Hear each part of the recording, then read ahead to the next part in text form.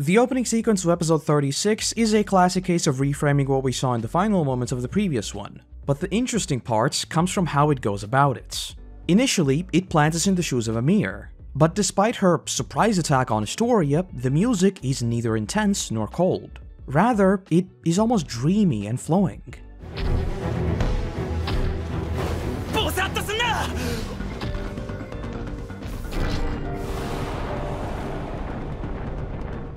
If I were to titularly overanalyze, I think it subconsciously already plants us in a place of loss, where, much like the flowing river we'd see later in the episode, we feel that a fracture has formed between Historia and Ymir, and they are drifting apart. But we don't quite know it yet, or truly accept it. More on this in a minute. Though the tone then shifts as Eren notices them, with even the MPs now straight up calling him a demon for just how unrelenting in his advance he is. Squads, follow my lead! Do what? Much like the Season 1 finale and the Annie capturing mission in Stoas, Erwin basically spells out what the rest of this conflict will look like and how meaningless their regiments are, saying, "You fought well as MPs, now fight as soldiers, give your life for mankind." For him, there are no scouts, no garrison, nothing. As of right now, it is simply us and the enemy. But of course, much like we talked about last time with Reiner's breaking points, that is but one perspective, so this too is something we'll be returning to time and time again throughout this final chase sequence. As for the title of the episode, Charge, I think this one's pretty simple, because, you know, there's a charge. But if I were to overanalyze, okay, no, it's just a charge. That's it. It's just a charge. Moving into the episode itself, we open up with a follow-up to Mikas's thought process and her regrets regarding Reiner, Bertolt, and more generally, her fight for Eren. Much like we talked about during the whole wall sequence and the first brawl between Eren and Reiner, her humanity and empathy is what ultimately kept her from killing both Reiner and Bertolt even before they transformed. And so here, she is colder than ever, with her explicitly noting that if Ymir tries to stop them, she's not showing any mercy either. At this point, Mikas's thought process is effectively, if you are not Eren and are a Titan Shifter, you are the enemy, period. Her take is so spicy in fact that even Armin is a little shook by her ruthlessness. But perhaps Mikasa is rubbing off on him, because with him too, we see some very brutal strategies at the tail end of this episode, so just keep that in mind for now. Though one last thing I want to mention right at the top here is just how amusing hearing some of these lines is now that we know the true Ymir. Every time I hear Mikasa saying, "I will save Eren, and if Ymir gets in the way, then so be it," and other lines like that, I'm just doing a double take about which season I'm watching, since, you know, she is still effectively chasing Ymir. And all of that is made even more interesting because with Eren activating the Founder for the first time, we very explicitly swap out the fake Ymir for the true Ymir within Eren, both of whom also just so happen to have important links to Historia, as well as the fact that Ymir is the first ever character we actually saw within the paths. Again, it's not like there's a link there or anything, but it's just kind of funny seeing all these events that are so drastically recontextualized because of what we know now. Though we then cut on over to Ymir, who finally releases Historia, only for her to spit up like a glass full of Titan saliva, which is just disgusting. I am so sorry if you were eating, but yes, that is what she does, and it is very, very disgusting. Though Ymir then calls to her, initially saying Krista, but quickly correcting herself to Historia. Note that throughout the episode, despite the others of their squad technically knowing her true name, Ymir is the only one to explicitly correct herself and always address her by her true name. Firstly, I think it's just a small but very meaningful detail to show that she cares. To her, this isn't just a name, this is her identity and she will respect that. But number two, it of course goes back to the roots of both of their stories. How both hid their true selves and how both grew sick of it. So now that Historia has finally reclaimed her name, for Ymir, that hits on a very personal level as well. Historia then says that they came to rescue her and Eren, but Ymir immediately cuts her off because she does not want sympathy or protection. Ever since her arrival on Paradis, she has only ever lived for herself. It was always about self-preservation and, more importantly, independence. She purposely detached herself from everyone and only ever joined the military to use Historia as another token. That is, until she actually met her, and things got very, very complicated. Much like Reiner, who mere hours before she laughed at, the Ymir we see here is self-contradictory. She has put up a mask and tries telling Historia that they are forcing her to come with them. She comes off as aggressive because, again, she doesn't know how to open up and she's afraid of doing that. But suddenly, among that supposed aggression, lines like "there is no future inside of the wall" slips out, implying a deep sense of care even when she doesn't know the full picture. She's been told that the future inside of the walls is in some way dangerous, and that is all that matters. That alone is more than enough to fight and to get Historia out of there. Though it's here where we get into the real interesting stuff, because as Ymir says, listen Historia, the outside world isn't as bad as you think. We see these two flowers blowing in the wind, and note that there are two of them. Real quick, botanist Korotos has to make a return. Flowers in anime, especially ones that aren't drawn in a super close-up and with excruciating detail, are of course very hard to identify.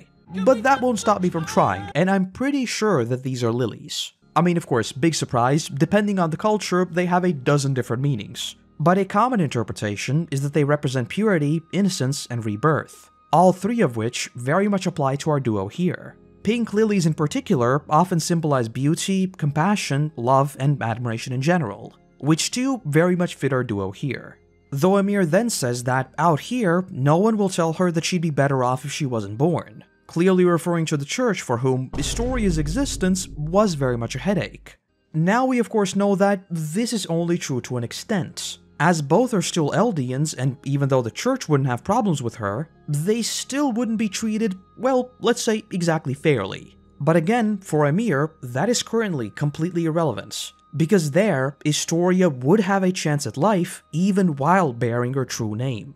But what's also important is that this is one of those times where you have to take a step back and remember that from Historia's perspective currently, Ymir is speaking pure nonsense. From Historia's perspective, there is nothing beyond the walls. So naturally, she just says, well, I mean, of course Titans wouldn't care because they just worry about eating me. To her, Ymir is basically saying, let's run away together and somehow live among the Titans? Historia doesn't even have the slightest inkling of anything like Marley. But most importantly, despite all of that, even now when she has no idea what Ymir is talking about, she still trusts Ymir. Though we then get an interesting line from Ymir, with her saying, if you look past the flaws, living among the Titans isn't really that bad. I think there are two ways to interpret this. First off, is it maybe that Ymir took Historia's line of, Titans will just eat me, a little too personally, since, well, Ymir almost ate her just now. Or alternatively, it's not even that Ymir almost ate her, but just that she thinks that living with Ymir wouldn't guarantee their safety, implying that they wouldn't be quite strong enough to survive. And because Ymir considers herself as completely independent, minus Historia that is, that might have hit a nerve. But number two, and this one is super intriguing to me, could it be that Ymir has an odd sense of familiarity with the Titans? Do remember that she has spent like 3 times her human life as a pure Titan after all. So perhaps there is not quite Stockholm Syndrome, but just a bizarre sense of, they're not really that bad because I've been one of them type vibe. But whatever the case, after all of this, Historia just once again screams that there is no way Ymir is being truthful, then saying she's clearly being threatened to say all of this, only for Bertolt to mumble, it's the opposite. We have long talked about the lack of perspective in Attack on Titan and how that fuels the entire cycle of hatred that we see. But I think this is a very good microscale example of exactly what I mean. Ymir is currently threatening everyone just to save Historia. Currently, yes, she is going along with Reiner, but she scared Reiner into doing that. And in just a few moments, she would also be scaring the scouts away because again, she wants to make sure that Historia gets to safety, which in this case is with Reiner. It is again a matter of perspective. Ymir is protecting the one person she cares about, but she is also attacking literally everyone. On the flip side though, Bertolt is supposed to be the big evil colossal titan who breached the wall and again killed literally hundreds of thousands. But here, he sees the love between Historia and Ymir. He himself knows what it feels like to be hated purely for existing. But with these two, he's seeing trust that transcends all betrayal. The supposed devils of Paradis are expressing more humanity than anyone he saw in Marley. I think to him, this hurts real bad. And to hammer that home even further, we hear those usual somber strings as Historia just cries out saying, On you, I don't care! We can fight them! What matters is right now! I'm here! I will always be your ally! This is the purest form of trust, and is one that, to a certain extent, we'd also see mirrored with Mikasa and Eren in the final season.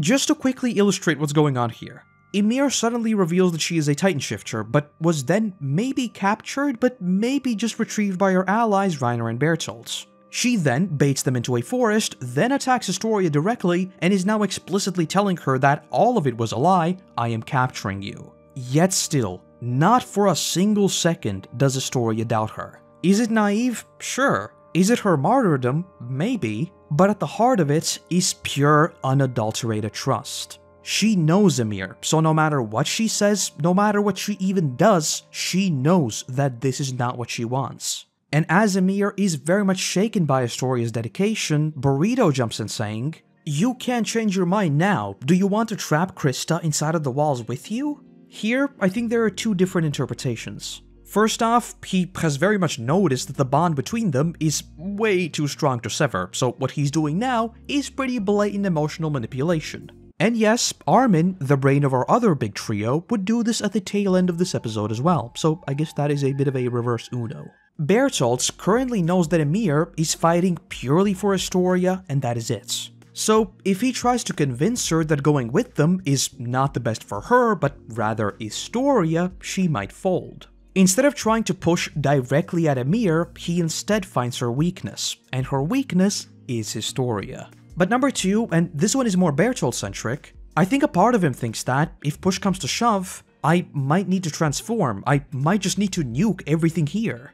Judging by the conversation we saw in the previous episode, as well as the stuff we'd see in the flashbacks, he wasn't particularly keen on ever doing that, especially if Reiner wasn't there to push him along. I think that's exactly why the events of Season 3 and the battle in Shiganshina was such a huge deal and almost spelled doom for everyone involved. Bertolt finally begun to act on his own and actually leverage the true godlike power that is the Colossal Titan. We will talk about this plenty more when we actually get to Season 3, but point is, even now, when they are losing, he does not transform. I don't think it's a stretch to say that it's because he saw Astoria and Ymir share this moment of just pure empathy that he doesn't want to just literally nuke them.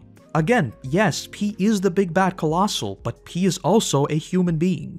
Also, Ymir being framed as quite literally between Astoria to her right and Bertolt to her left also conveys that dilemma very visually. But, as we all know, this is Attack on Titan, so of course, things cannot be happy. As Bertolt drops that line, we see them run past another ledge, only to see that one of the lilies is now flowing down the river.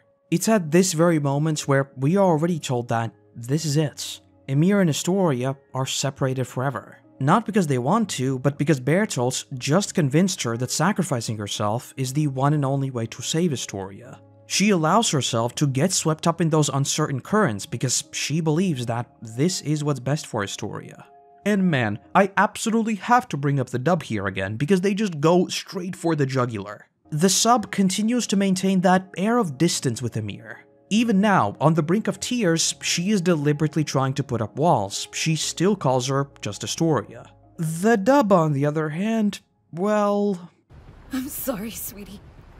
Yeah, I know I'm weird about these things, but just like Eren's "You Were My Hero" a few episodes prior, just including that word, sweetie, is brutal. Especially with it focusing on that lone lily flowing down the river. Ymir's VAs are kind of 50-50 for me. I don't really have a preference for either one. I think both are excellent, and there is one more scene I will bring up later on that is just excellent in the sub. But like, right here, the sheer emotional damage ever so slightly edges out the dub for me. And speaking of emotional damage, it's here where I'm pretty sure the script just said, you know what, let's hurt our viewers. Ymir briefly explains how she stole one of the Shifter's powers, and how she supposedly aimed to trade Astoria just to buy herself some leniency. In reality, that was of course her first intention, but when she actually met Astoria and got to know her, well, that changed very quickly. And now when we get to here, one of the major reasons why they never pursued the scouts back to the wall is because Ymir traded herself in for Astoria.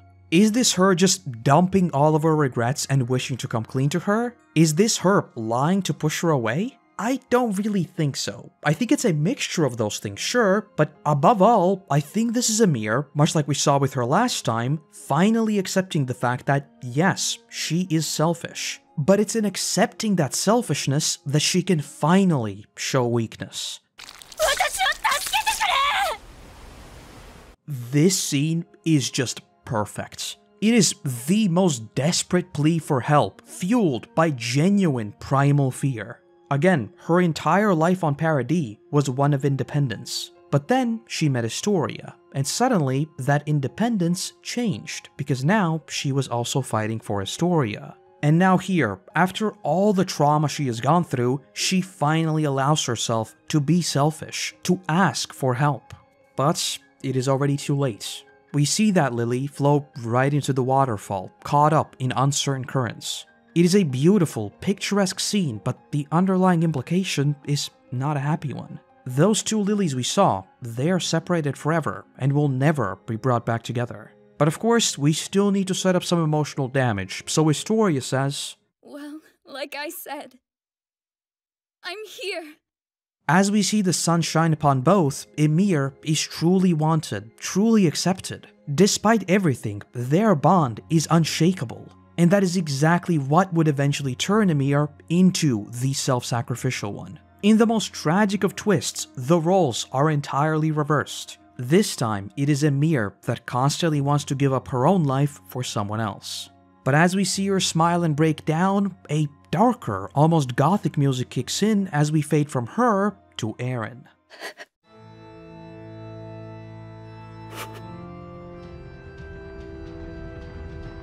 Remember how I said that some of these things with Ymir seem amusing considering what we know now? Yeah, well, this is one of them. Surely I'm not the only one to get a bit stun-locked by this loving declaration from Astoria to Ymir, who finally feels wanted, only to jump to Eren, who too is being pursued by Mikasa with the same exact goal, and would awaken the true Ymir's power in less than an hour. This is definitely me overanalyzing, and I am just spitballing ideas, but I do think there's a whole different debate to be had around what might have happened if the true Ymir was also ever truly wanted. In both stories, we have royals in Astoria and the king, and titans in the two Ymirs. Only difference is, one was a slave up until the very end, the other was truly loved.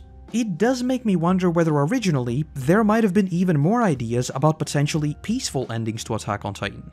Again, I am purely throwing out ideas, but something like the powers fading into obscurity simply because there is no reason to use them. I think there could have also been a whole bunch of stories where we have a sort of a Romeo and Juliet story of both sides, where they sort of get together, the Titan powers are sort of now in between both sides, and, you know, nothing can really happen because now they're locked in the middle. But yeah, point is, whenever I hear Ymir in Season 2, I do kinda get stun-locked, because, like, the other Ymir story is kinda, you know, not that wholesome.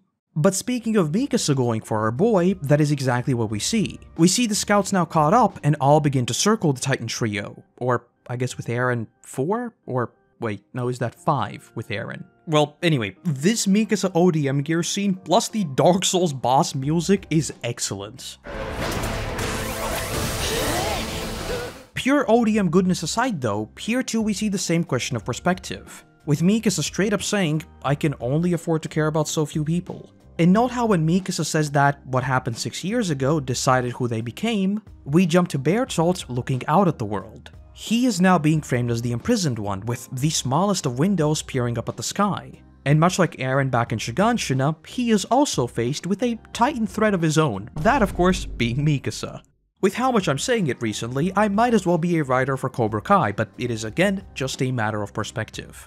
Though we get another mildly amusing line of Mikasa saying, choose Krista, Eren or Ymir, which again, in hindsight, just got a bit of a chuckle out of me. Because, you know, the whole of the final season is kind of like, let's chase Eren, who is actually the founding Titan, but is that really Eren, or is that actually Ymir influencing him? So, you know, you gotta choose between Eren and Ymir. You know, it's kind of goofy. As all the scouts land around Bertolt though, Isayama once again chose violence. I feel like I need to keep stressing this fact, but they all know for an absolute fact that Bertolt is responsible for the deaths of hundreds of thousands. Though as they actually land, they first simply joke around saying that it would be impossible to calm Eren down. Not because it's haha funny or even because they want to taunt him. No, it's because this is uncomfortable and more so confusing.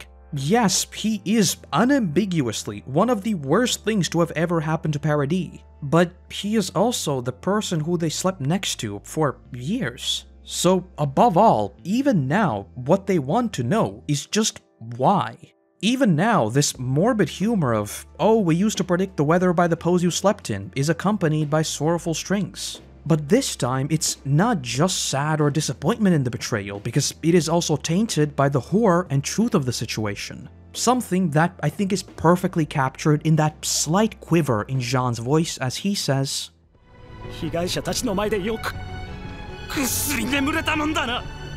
Lying beside your victims, yet you slept like a log.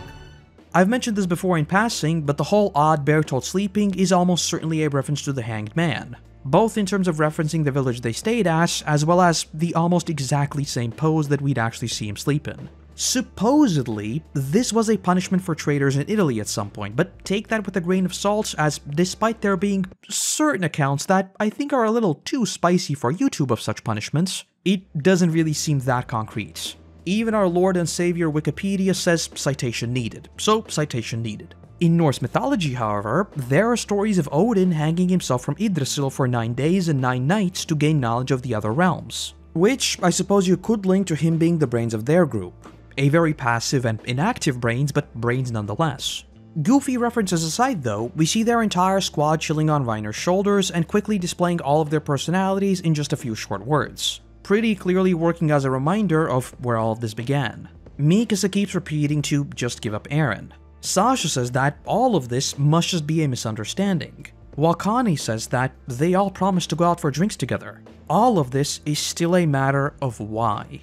But just as that pressure keeps mounting with each and every one wanting to get their word in, there is a sudden twist in the music, it now turning into this deep hum.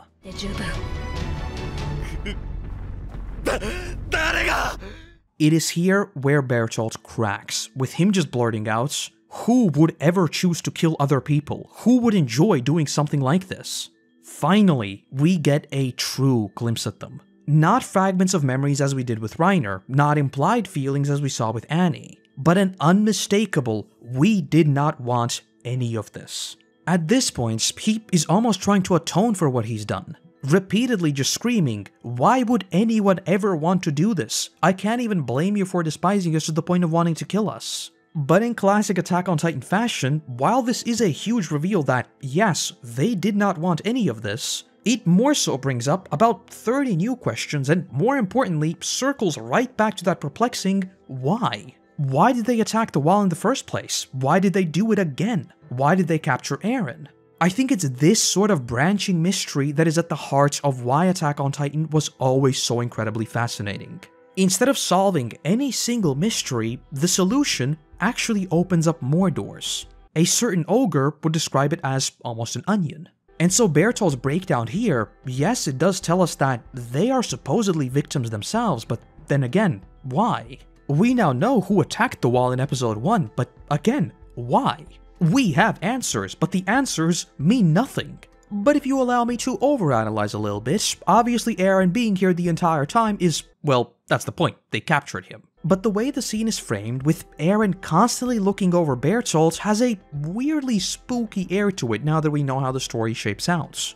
I think there is a whole different conversation to be had around Eren and how he's slowly beginning to piece together everything that has happened, and perhaps too realizing that he and Burrito are not at all that different. At the end of the day, both of them just want to be free, right? But it's not over just yet, because Bertolt then cries out saying that the time they spent amongst the soldiers gave them peace of mind, with us briefly cutting to Reiner's armor, the mask he wears and the one we've already seen slip.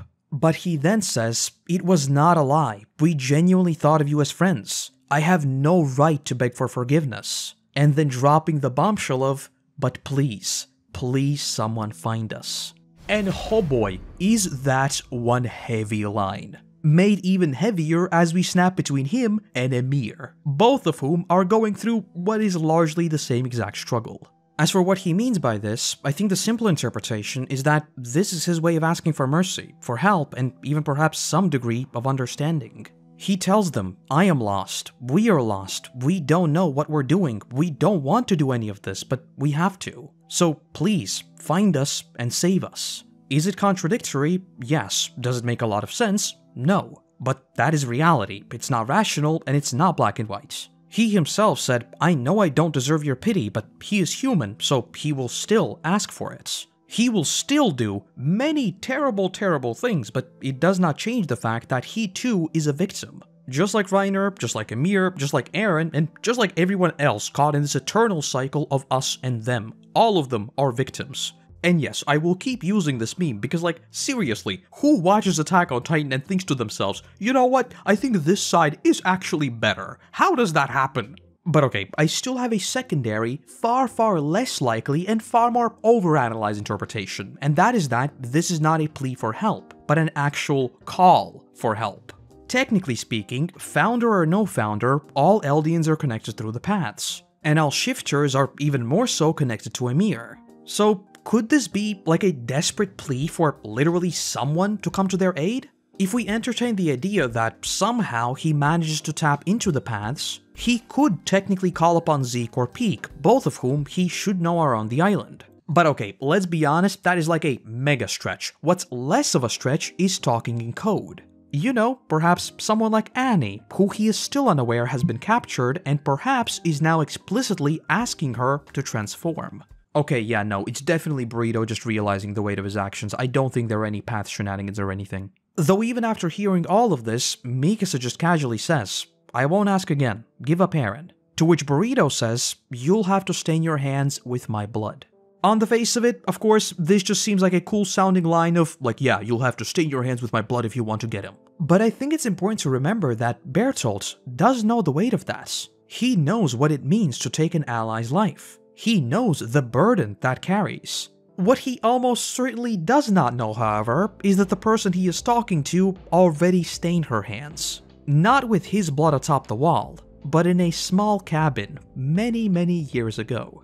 So yes, Mikasa being stone cold here, especially after what happened atop the wall, shouldn't be at all surprising. At this point, ally or no ally, she is saving Eren, period. But before Mikasa can pop off, suddenly Hannes calls to them, telling them to get off as quick as they can. And we then swirl around to see Erwin literally leading an army of titans right for them. First off, the animation here of Erwin's stone cold face with that slight aura in his eyes, perfect.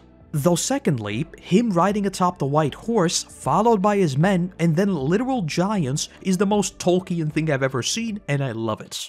Though before we follow up with our God of War commander, we jump on over to the mid-cards talking about special Titan abilities.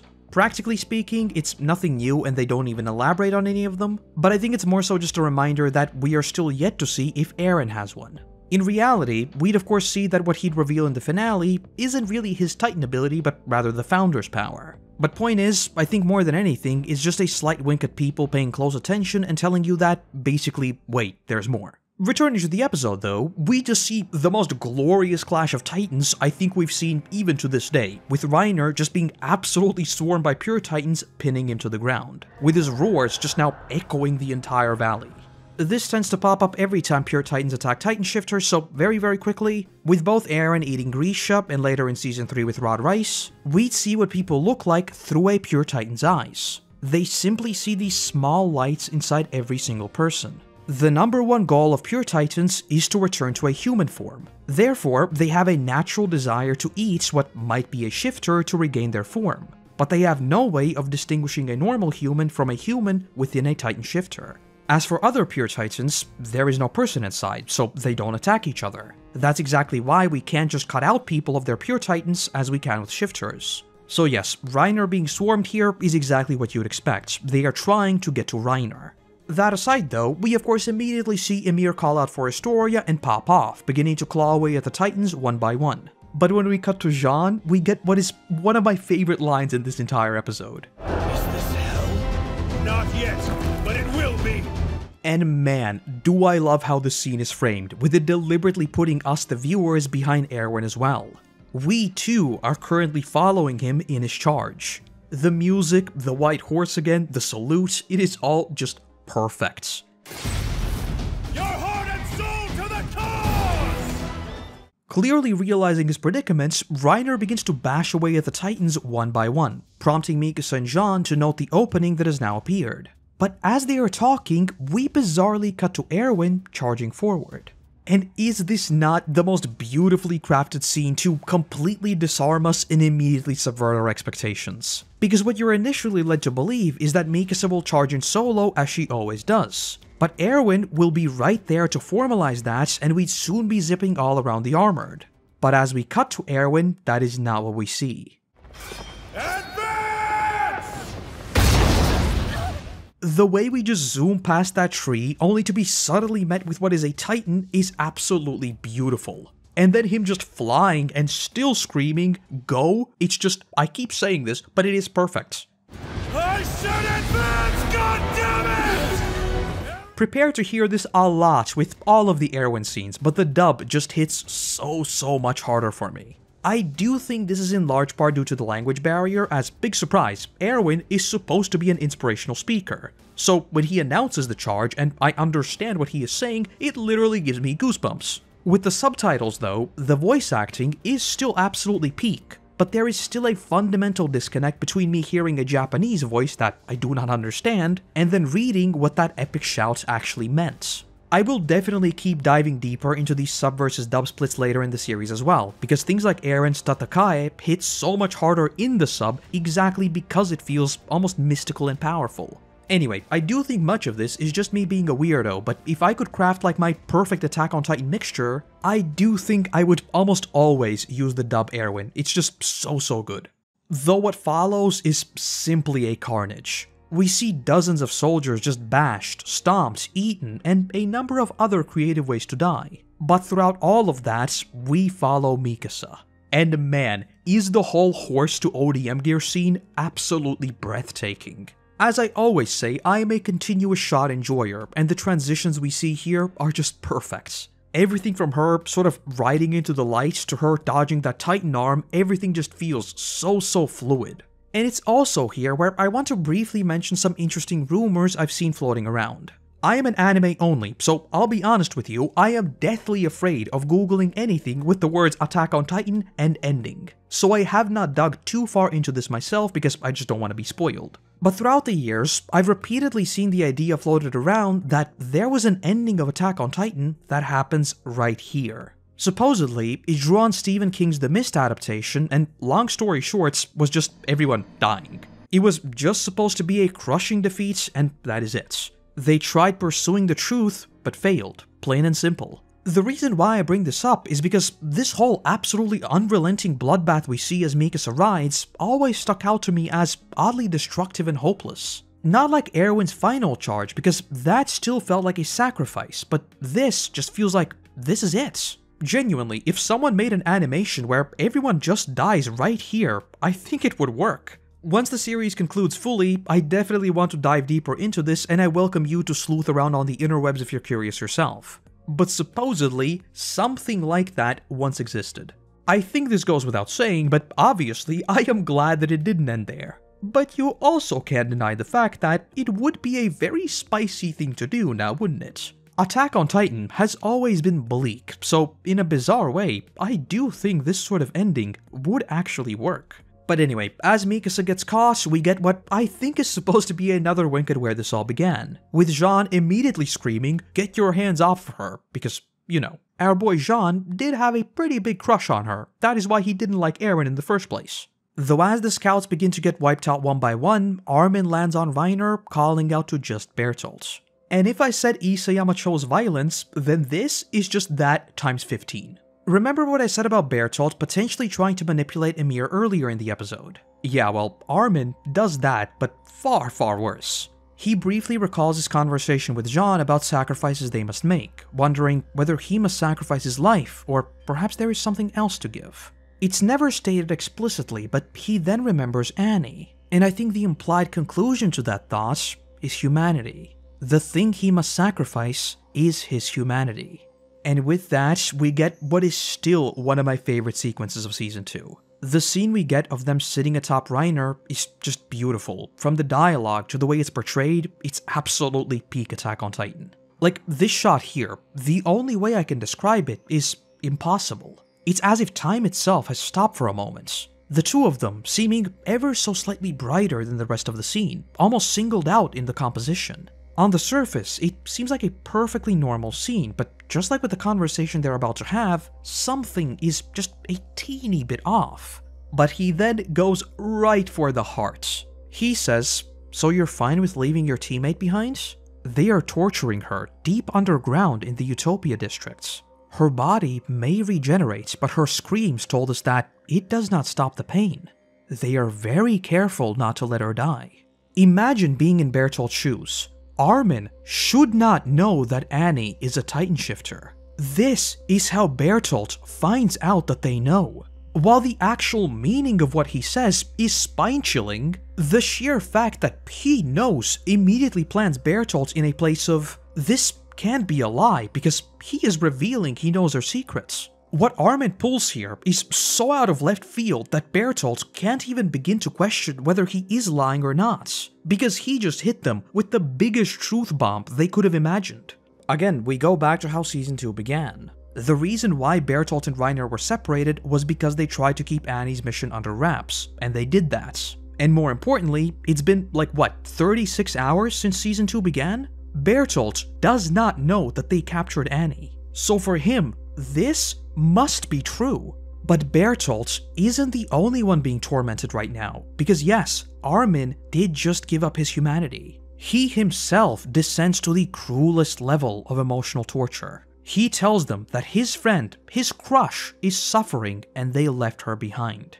It is their fault. It is his fault. And I joke about it, but don't forget, our ballhead also has a sort of a crush on Annie, and he gave her so many chances back in Stoas. But he now must also come off as genuine. So he is now putting himself through that same turmoil of imagining what that image might look like. I know this sounds silly, but seriously, just sit there and try to talk about one of your friends experiencing something like he describes right here. You know it is not true, but even saying it aloud, to me at least, it is horrifying. I don't want to imagine that, let alone trying to convince someone else that this is truly happening right now. Lies or no lies, what Armin pulls here is absolutely cruel. This is something no person should even want to think about, let alone say out loud, let alone lie about. And the way he goes from near instantly recognizing that weakness to exploiting it is exactly why I think many people sleep on the sheer extent of Armin's abilities.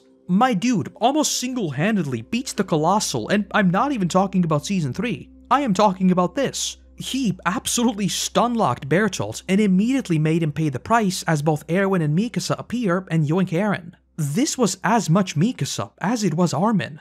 Speaking of great ODM gear scenes though, we get another one with Astoria saving Ymir. The whole horizontal slicing and then stopping on the tree is what really sticks out to me as one of the greats. But again, it is time for even more emotional damage, because we see everyone's favorite siblings yoink Astoria telling her to get away from Ymir. Though Astoria cries out saying that she needs to go with her, otherwise Burrito and Reiner would kill her. But that's when Connie jumps in saying, Ymir put her life on the line to save you earlier, she would never use you. The only time she makes an effort is for your safety. Even an idiot could figure out that much. Number 1, that is just mega wholesome. Number 2, it is a very goofy line considering it comes from our supposedly very silly boy Connie. And number 3 is mega sad because we know what happens next. So as much as Astoria does very much realize that her best girl Ymir might have actually been pulling a Astoria herself, unfortunately, it will not mean much. Because, say it with me now, Attack on Titan is very depressing. What's also quite depressing is the fact that even before Astoria can think of anything, a Titan flies overhead because Reiner has just gone completely berserk. The music quickly turns eerie as the realization of, wait, he no longer has anything to lose sets in. And just as planned, Mikasa and Eren are both knocked off a horse, and in the distance, a lone Titan appears. First off, notice the purple flowers again.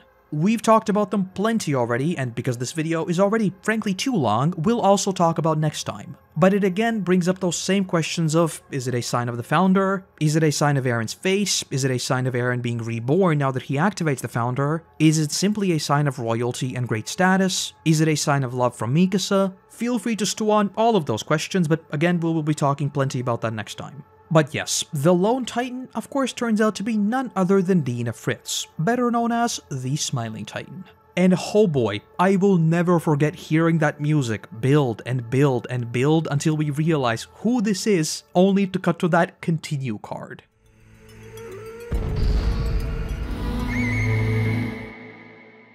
But yes, that is the massive cliffhanger of episode 36, and trust me when I say, I have a feeling that episode 37 will also be massive. Anyway, I've babbled on for long enough already. Like, seriously, I can't speak, and these videos are long, so I've been recording this for like 3 hours. This is insane. But as usual, do let me know all of your takes, theories, and maybe things I've missed in this episode. But I am losing my voice, so I hope to see you back next time as we finish off Season 2 and continue overanalyzing Attack on Titan.